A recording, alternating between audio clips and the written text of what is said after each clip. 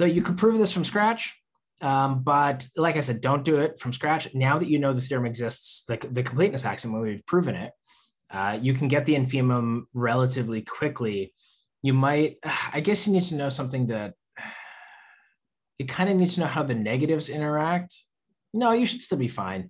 Yeah, you can prove this using the completeness axiom.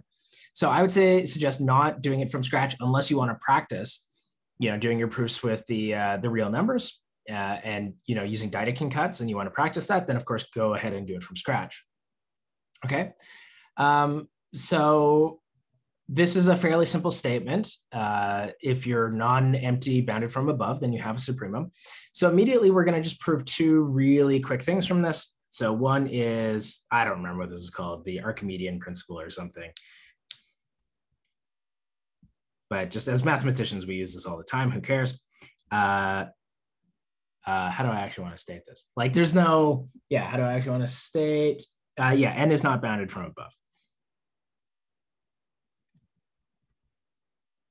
I mean, this is not crazy, right? The naturals are not bounded from above. I think we all knew that. Right? And the proof is very simple, right? For the sake of contradiction, assume they are.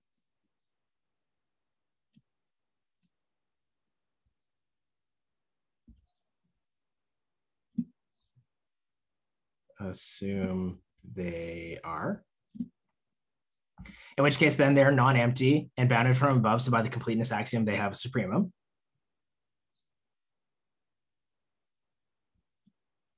So by the completeness axiom,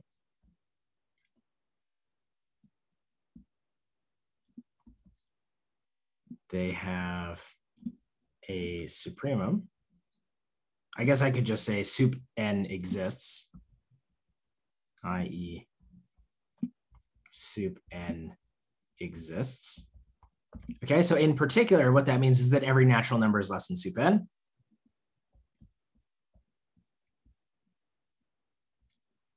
N is less than or equal to sup n. Now, why is this obviously a contradiction? Like, can we think of a natural number which is definitely bigger? Let x be the supremum, we could create y equals x plus 1. Exactly, right. So if we take the supremum, we know that if you give me a natural number, if I add 1 to it, it's another natural number. And so if I take, the largest, or basically, if the supremum, actually, do I want to worry about how technical do I want to get here?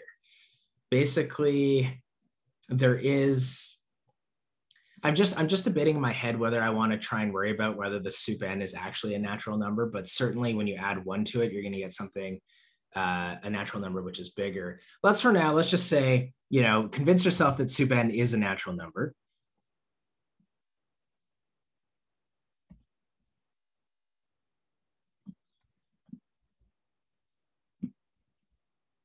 That sup n is in n, but then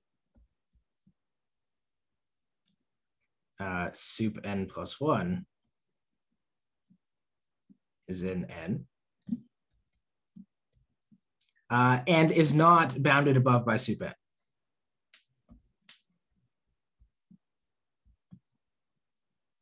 Bounded above by sup n, which is a contradiction.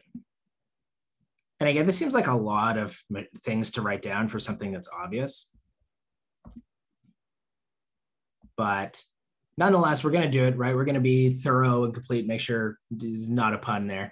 But we're going to be thorough, we're going to be complete, we're going to make sure that we actually believe all this is true. Okay, so we can make our naturals are as big as we like them to be. And then as immediate corollary, maybe I'll let you prove this one.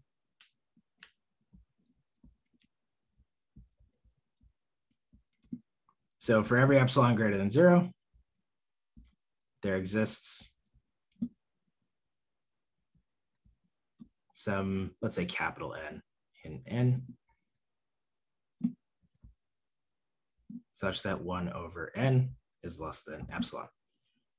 Okay, if we wanted to show that sup n is in N, how would we do that? So you don't actually, this requires a little bit of closedness. Like my instinct is to do this topologically, but I don't think you have that ability.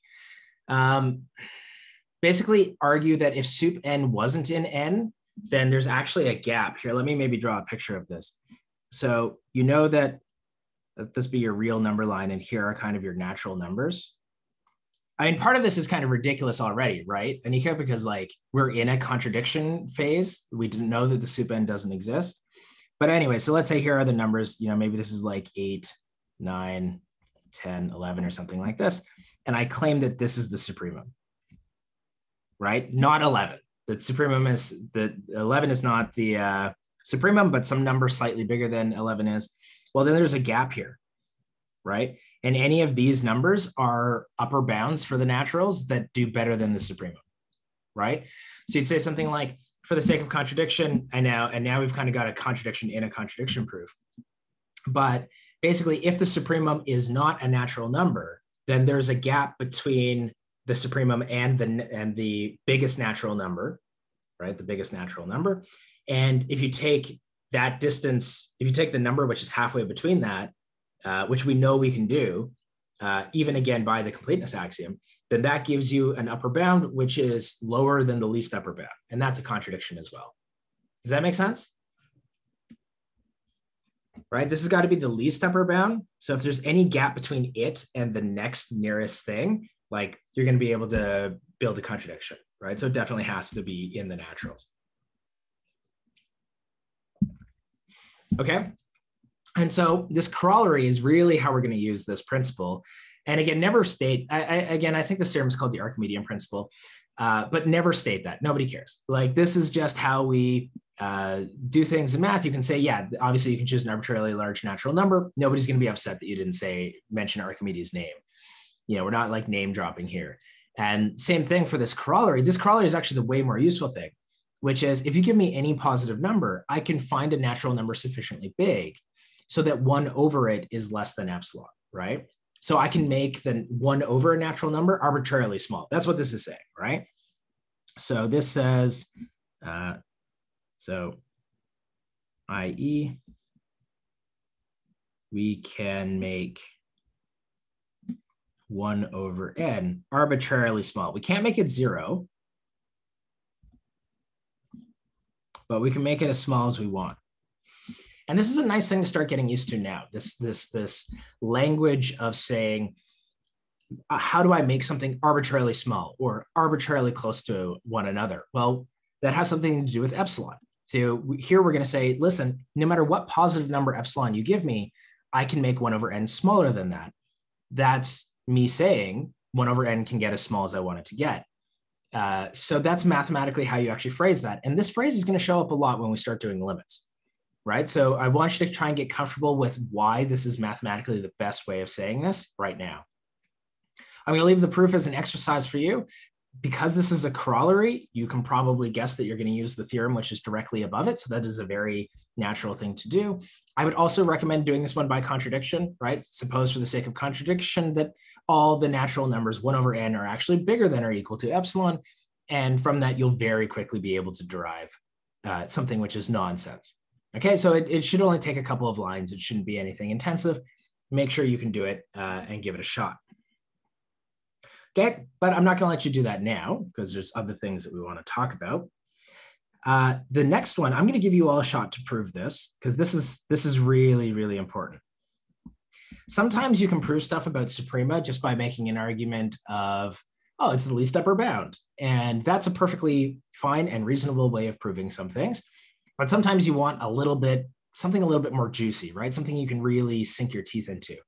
So I'm going to give you a theorem here. We're going to prove this theorem. This is what it means. This is an equivalent statement to being a supremum and gives us a lot more tools to actually prove stuff, okay? So suppose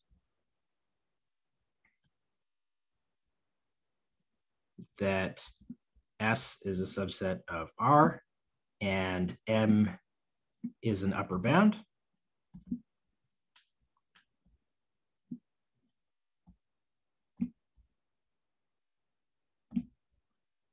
For S. So implicitly, right, I've said that S is bounded from above because I've told you that it has an upper bound. M is equal to the supremum of S if and only if for every epsilon greater than 0, there exists an element of the set such that M minus epsilon is less than S is less than or equal to M. Okay? And I claim that this is an intuitive statement. Okay, before we actually prove it, though, let's draw a picture so that I can show you that, yes, this makes sense. So again, let's kind of draw a number line. What have I been using for my number lines? Maybe blue. Okay, so here's a number line, and maybe here's my set S right here. Okay, this is S. Okay, so this is S. And if the supremum, so we know the supremum is going to hang out somewhere around here, right? That's the supremum of S.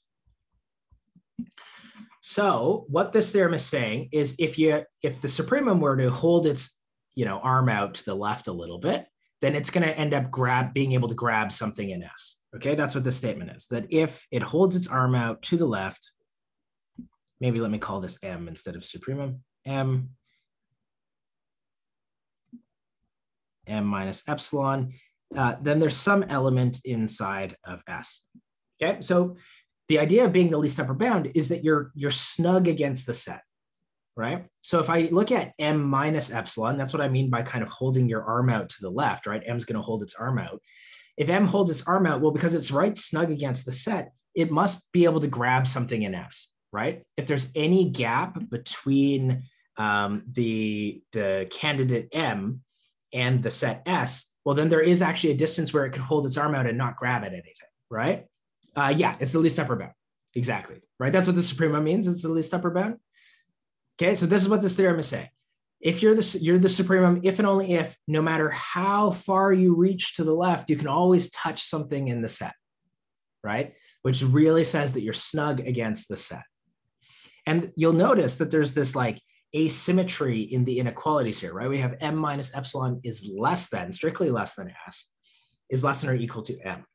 And this just takes care, like, can anyone think about the situation where that matters? Like why we have to put the less than or equal to M there? Like why not just less than M? What could go wrong? Sure, when M is in S, and then more importantly too, so I mean, the theorem still works here if M is in S, but what if M is separated from the rest of S, right? What if S is something like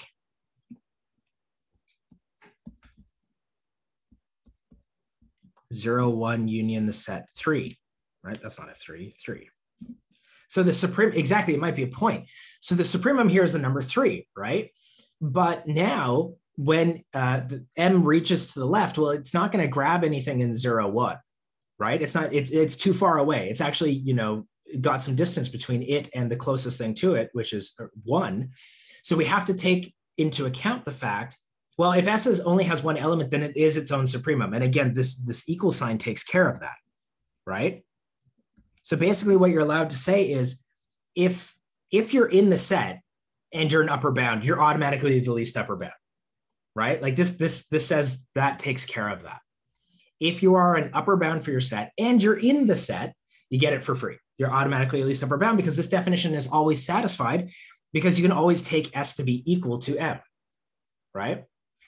And so in the case where S is a single element, that's okay. That's not an issue. But where this really like fixes things and takes care of it is if you start to be separated from the rest of the set as well, and your least upper bound is isolated by itself so that when it reaches over to the left, it can't grab anything else, but at least it can hug itself, right? It's going for hugs and it can't get anything and it grabs itself. Right, so this is, I guess I should say S is non-empty. You're right. So suppose that S in R is non-empty. Actually, but this is a great question. So what I want you to think about, first, I'm going to give you an opportunity to prove this. Okay, I'm going to give you like 5 minutes or so and try and prove, you probably won't get both directions, but if you can prove one direction in 5 minutes, I'll consider that an achievement. But then if you finish early, what I want you to think about is what are the upper bounds for the empty set? Does it have an upper bound? Is it bounded from above? And if so, what are its upper bounds? Okay, so that'll kind of be a bonus thing to think about. But right now, choose a direction and try and prove it. I think they're both about the same difficulty. So just pick at random and see which one of these you can do. Okay, so I'm going to give you 5 minutes, see how far you can get. And if you get both directions, phenomenal. That'll make me really happy.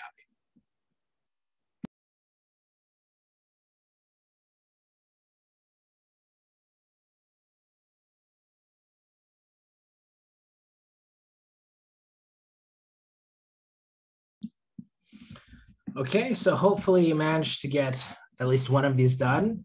In my books, they're both contradiction proofs, and I don't know why that's true. That like pretty much everything we've done so far today has been contradiction, but it is what it is.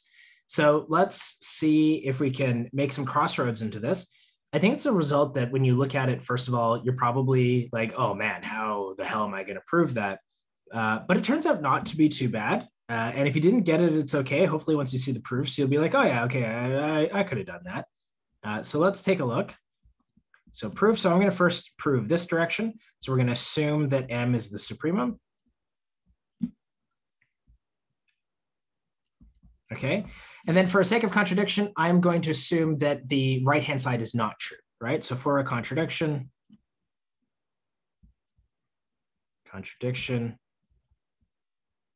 suppose, so I'm going to negate the statement, right? So suppose there is some epsilon, some epsilon greater than 0, such that for all s, m minus epsilon is in fact greater than s, right? So the thing that's actually in the blue rectangle, you're not allowed to change that. That's universally true because one of the hypotheses, like one of the original statements of the question is that M is an upper bound. So the thing in the blue, you're not allowed to change, right? That is always true. M has to be an upper bound. But the thing that you're actually trying to prove is this thing here, which I'm going to highlight in red. This is the thing that you're actually trying to prove, right? This is the significant bit.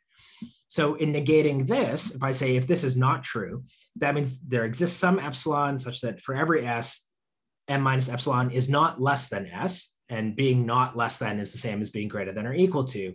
Why is this a contradiction? Like, why are we done?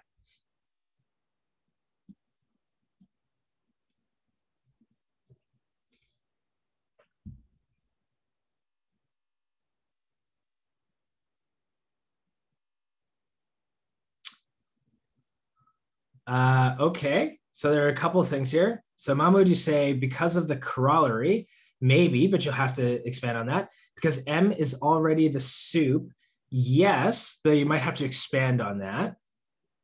M minus epsilon must be an S2. It doesn't have to be, just because there could be holes. So even if you, right, just like I said, 0, 1, union 3, I could go over some epsilon and not have anything.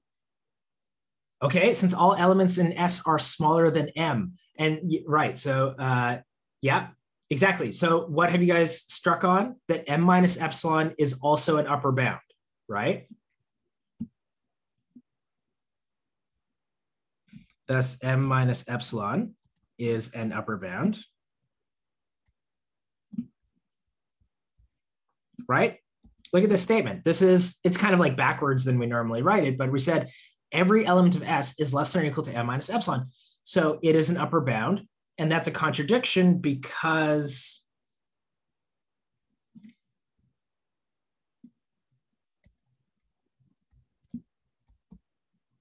this is a contradiction because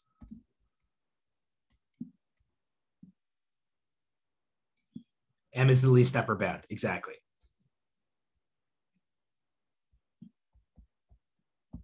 And M minus epsilon is definitely smaller than M. M is the least upper bound, but M minus epsilon less than, strictly less than, M is a smaller upper bound. Right? So basically, if this theorem isn't true, and this is kind of more or less what I was saying, remember about that proof about the naturals, if you're not snug, right? If you're not snug against the set, then there's some gap. And so I guess maybe this isn't exactly that, but basically what we're saying, like, listen, if I can go some distance epsilon over, and there are no elements of S there, then that means there's a gap between me and the set, right? So if I can move some distance over epsilon and there's no element of the set inside of there, well, then this thing over here is also an upper bound and is actually smaller than the least upper bound, right? And that's a contradiction. You're not allowed to have that happen because we assume that M was the least upper bound to begin with, right? So that's our contradiction. Okay, any questions about that? That makes sense? You can see like this was just mostly arguing. Like there's very kind of like, there's very little symbol manipulation, right? It was mostly just about making this argument that I was able to construct a smaller upper bound, and that's my contradiction. So the other one we're also going to do by contradiction. So we're going to assume that the property is true.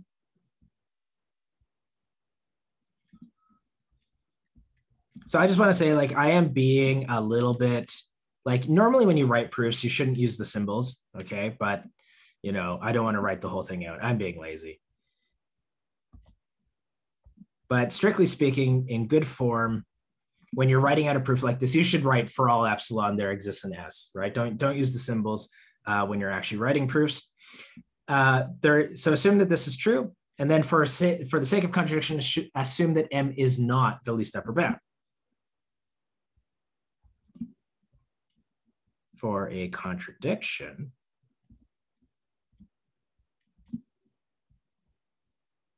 assume M is not the least upper bound. Okay, so this is the dual argument of what I just said, right? So what I just said in the proof above, we said, look, if when I reach to the left, I can't grab any elements of S, then there must be a gap between me. Now I'm saying, well, now that there's a gap between me, that means that I'm actually not the least upper bound, right? Or now that I'm not the least upper bound, there's a gap between me. So we're going to use that gap as well. So what we're going to do is, so assume M is not the least upper bound, thus epsilon is equal to M minus the supremum. It's strictly positive, right? Because S is the least upper bound, it's smaller than all the other upper bounds. And so if M is not the least upper bound, it must be bigger than the supremum. So when I take M minus the supremum, I get something which is strictly positive, right? Again, it's this idea of this picture here. You know, you've got your tail end of S here. You've got your M, and then you've got your sup S. And so we're saying, look, there's a gap here. And this gap, that's going to be epsilon, right? And hopefully you see where the contradiction is going to come. Well, according to the property, if I go to the distance of epsilon to the left of M, there's got to be some element of the supremum, or sorry, some element of S inside of there. And clearly there isn't, right? By the picture I've drawn, there can't be any element of S inside of there. So that's going to be our contradiction. Okay, so thus there exists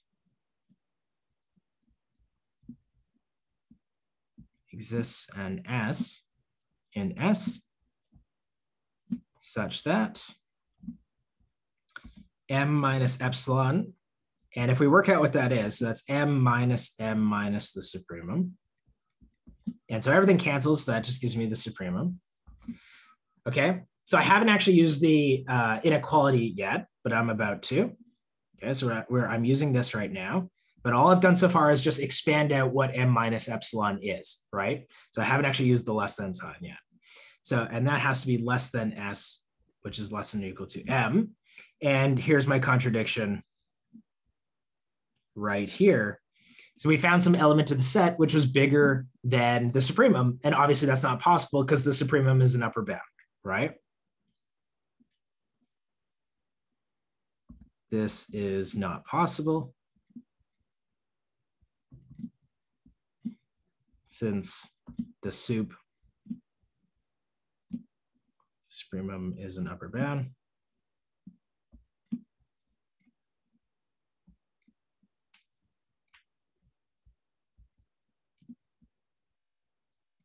And so we're done.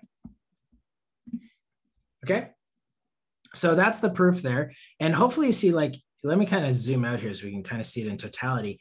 There's a fair amount of writing here, right? Just because there should be anytime you do a proof. But if you look at the core essence of what each of these proofs is, you can see like there isn't actually much to it, right? There's a core idea in each of these. That core idea is basically one line, and then the rest of the proof is just kind of writing all of that out. Okay, but are there any questions about this? Because this, like I said, this is actually a really useful tool for proving things about Suprema.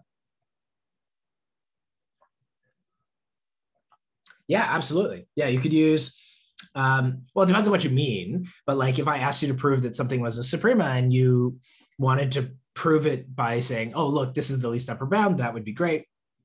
If you proved it using this epsilon approach, that would be fine as well. What you're often going to find is that you often need to mix them up. Like you can't, sometimes you have to use them both. And in fact, let's do an example. Okay, so let me re-zoom in here. And let's do an example where maybe there's a different way of doing it, but I don't necessarily know of one. But here, we'll do an example where you have to do both. Okay, so let's say if A and B are sets, let's say subsets of R. So what we're going to do is we're going to define their sum in the way that you expect them to be, right? So we're going to define A plus B, just like we did when we defined the sums of Dedekind cuts. Right, so this is going to be the set of all x such that x is equal to A plus B, where A is in A, B is in B, right? So just take the set of all elements, which are the sum of something in A and the sum of something in B, or the sum of something in A and B, show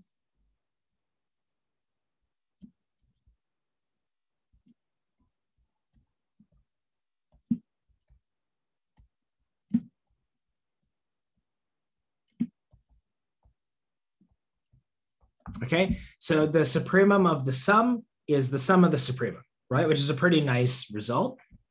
So I'm going to ask you to prove this. And again, I'll give you like 5 minutes to do it. And I'm trying to decide whether I want to give you a hint. No, I'm going to let you struggle with this one and see where we go.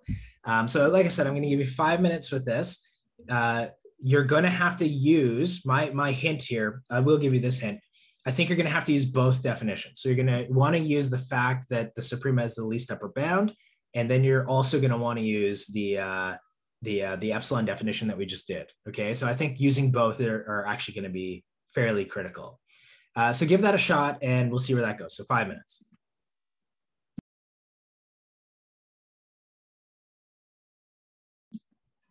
Okay, so hopefully you made some progress on that. And if not, we'll see. Right. The first thing I'm going to do, and you are, of course, free to do this as well. I guess I should write solution because this is not a theorem. I don't want to write sup A and sup B everywhere. So I'm going to say let MA be the sup of A and MB be the sup of B. This is common to do when you're working with Suprema, just because it's a pain in the butt to write sup everywhere, right? So if you want to give them a different name, totally, call them M and N or something like that. So the first thing that I'm going to do is show that MA plus MB is an upper bound for A plus B. Okay, so first, let's show that MA plus MB is an upper bound.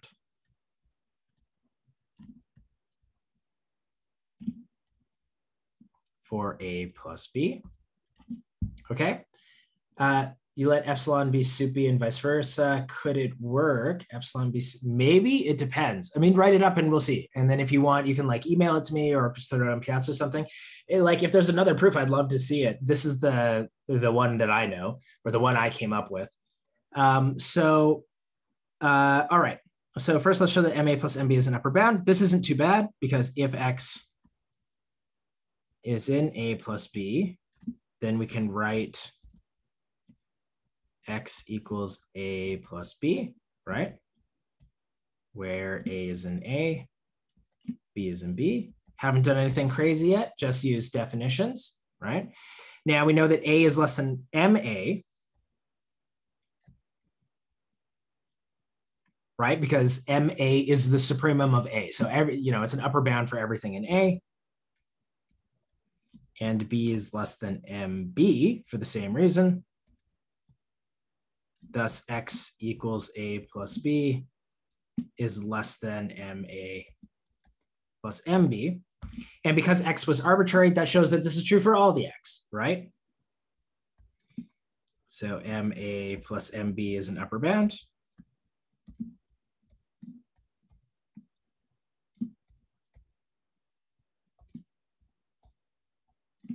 And so what this actually tells us is that the sup of AB, A plus B, is less than or equal to the sup of A plus the sup of B, right? Now let's think about why that's true. Again, you might have to think about that. Sup A plus sup B, that's MA plus MB, right? I just showed that this thing is an upper bound for A plus B.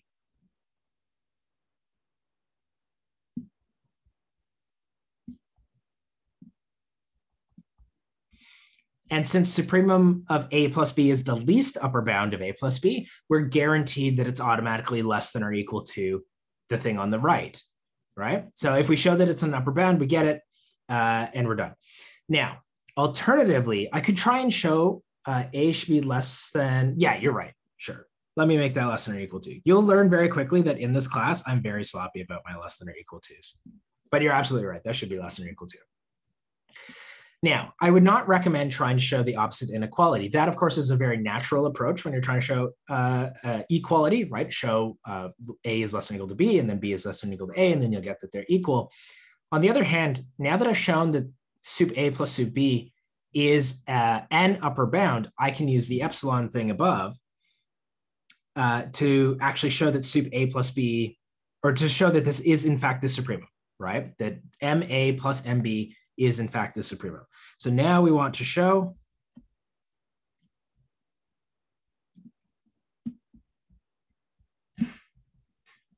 that MA plus MB is the supremum, not just an upper bound, but is the least upper bound.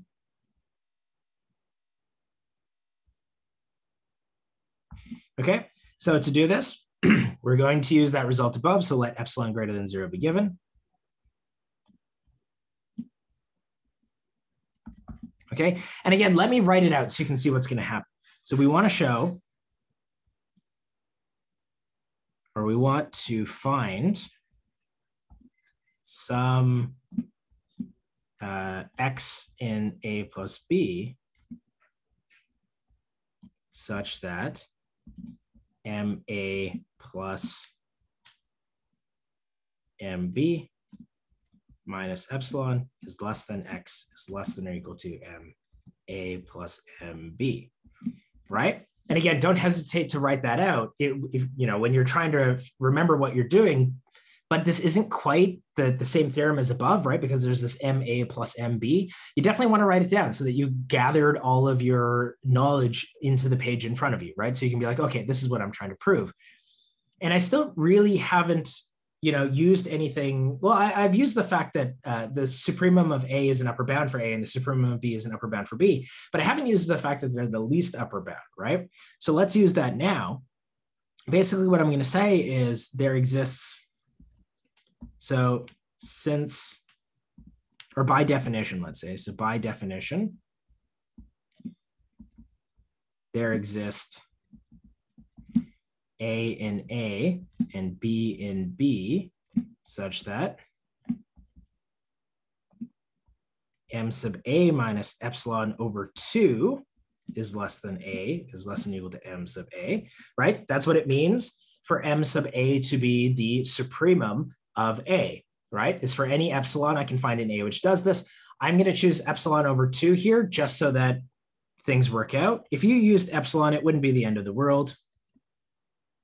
And we're going to do the same thing with B, less than or equal to MB, like so. Okay, and then I'm going to add these.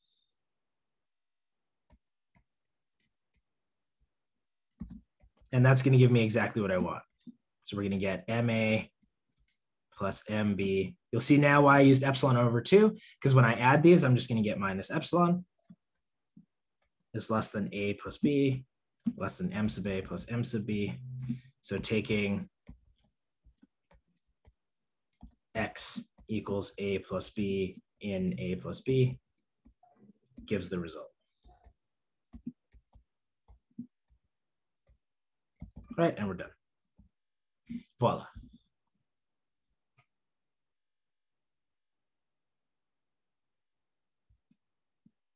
Okay. Yeah, I like that one, right? That works out really, really nice. And this thing where like, anytime you're trying to show things about the sums, so you kind of like use this thing right here. This is a pretty common argument, okay? Why epsilon over 2? It's so that when I add them, I get negative epsilon over 2 minus epsilon over 2 equals negative epsilon. So that's how this thing shows up by adding these two things, right? So the epsilon over 2 is just to keep things pretty. But like, because the theorem holds for all epsilon, if you had done minus epsilon in the MA, so MA minus epsilon, MB minus epsilon, you'd have gotten MA plus MB minus 2 epsilon. And the reality is that's fine as well. But I'm someone who's kind of anal about making sure I get exactly epsilon at the end, but it doesn't matter. If you had 2 epsilon, it would have been okay. Yeah. Okay. So there's one last thing I want to do really, really quickly, because I want to kind of start limits next week. So I won't give you a chance to try and prove this yourself, but I need to say this because I need you to know what this word means. So definition, a set S in R is said to be dense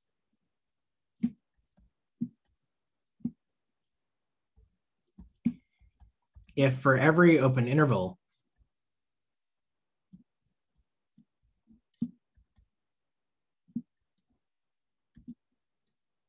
AB, then S intersected with AB is non-empty. Okay? And so another way of saying this is a set is dense if every open interval contains an element of S. Okay? And dense then kind of means what it means in English, which is to say it's everywhere, right? Like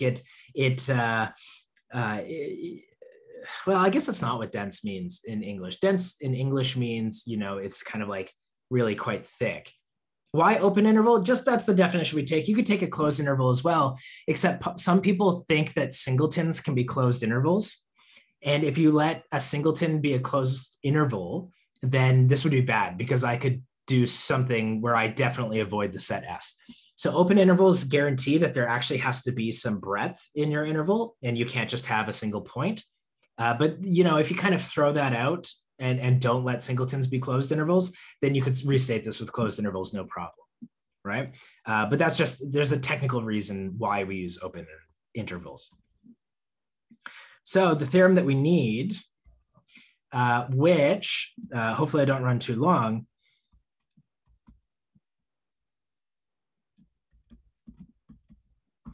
is that the rationals are dense. Is AB a subset of S? No, AB is just any open interval. So here, let's think about what this means in the context of the theorem that I've just written. I'm saying that every open interval in R contains a rational number, right? That's what this is saying. And again, maybe this theorem isn't somehow intuitive to you, but it's actually not easy to prove.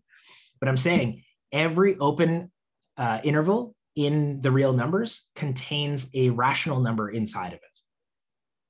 Right? And this fact is crazy. This actually leads to a lot of interesting mathematics, or you could say like hard mathematics.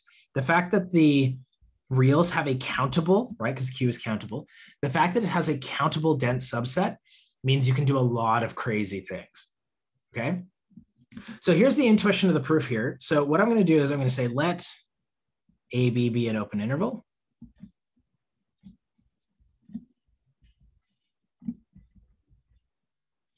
Now, you all probably suspect, yeah, I can find a rational number in there, but how am I actually going to go about doing that? That's a little bit tricky. And so the intuition that we're going to use here is, let's say here's my real number line, right? Here's R, and here is my interval AB. What I'm going to do is I'm going to make a fine-tooth comb, okay? And I'm going to denote that in red here.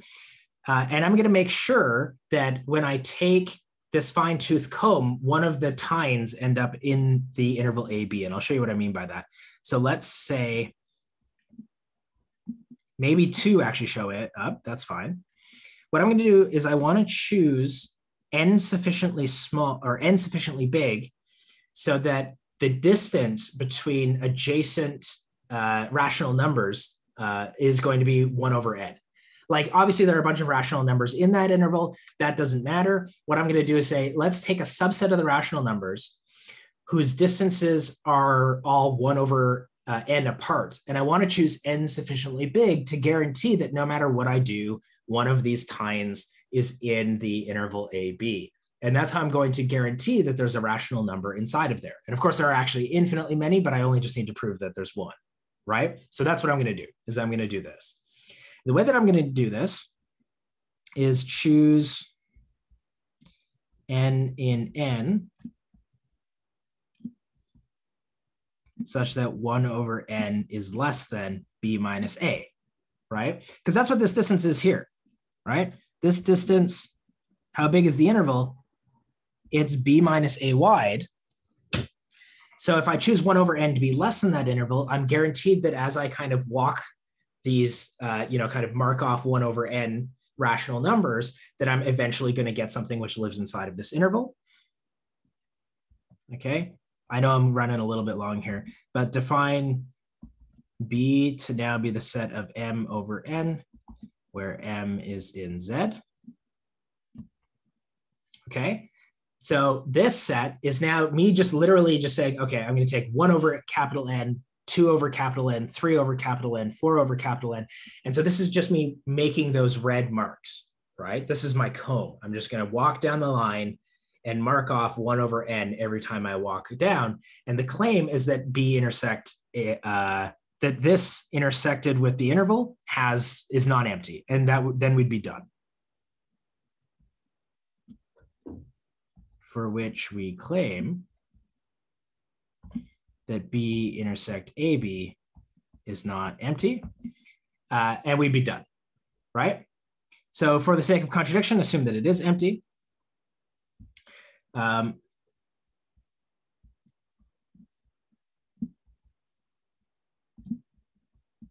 for a contradiction, assume B intersect AB is in fact empty. Okay, let M, let's let capital M